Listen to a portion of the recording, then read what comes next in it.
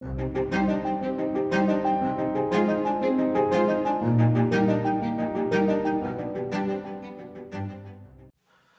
up, guys? Welcome back. I think I cracked the code with using the 165 grain Nosler AccuBond long range bullets out of the 6.8 Western, and that is using my trusty old H4831 shortcut. You know, it's fun using other powders, but at the end of the day, oh man, it's good to go back to the old reliable and get things to work for you. So brass prep was the same for everything. I kneeled it, you know, shoulder bumped it, trimmed it, and set up my rows on the reloading tray. So I loaded up 5 for each powder charge weights. I chose my powder charge weights 58.5 grains on up to 60 grains. Historically, that powder charge window has worked really well for me with a plethora of different bullets that I've loaded for.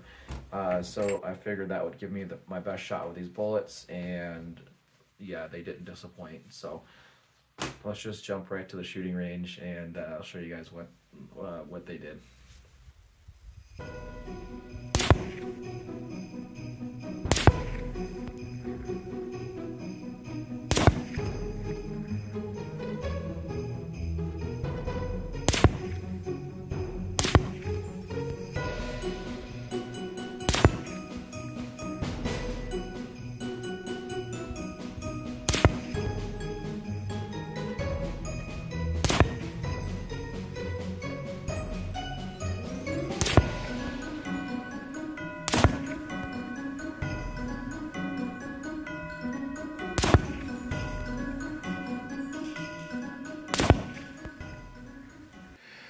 Right, taking a closer look, everything worked really well for these first 3. This last powder charge weight of 60 grains, the groups opened up a little bit, and my extreme spread and standard deviations, like you saw on the screen, did trend upwards. The best group here was a 0.26 inch group.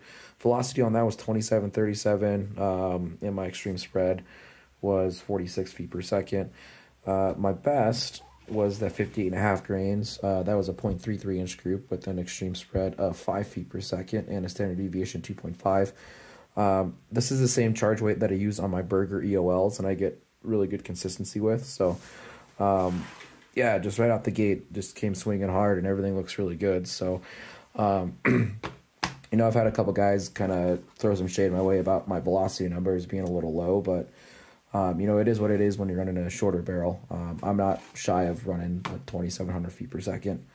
You know, the ballistics coefficient of this bullet and its advertised minimum expansion velocity of 1,300 feet per second are working with me on regards to making this a long range hunting bullet. So anyway, I would say if you guys have a bunch of these bullets, H4831 shortcut might be a good powder to take a look at. Looks like it's pretty forgiving, so I wouldn't be afraid to load some of that up and see how it would shoot out of your rifle. I really don't think I need to do a seating depth test. Let me know what you think, but I think everything here is pretty promising. I think I'm going to leave things the way they are and load up some more and start shooting them at those longer ranges just to confirm my data, just to see if they still hold those small groups at those longer ranges. So kind of based off what I've got going on, I think I'm going to do the 58.5 grain powder charge weight. It's a little slower on velocity, but you know, the group size is a 1/10 of an inch smaller than the 59.5 grain powder charge weight, but those extreme spread and standard deviations are quite a bit smaller, so that just will allow me more consistency, a little bit more room for error out at those longer ranges.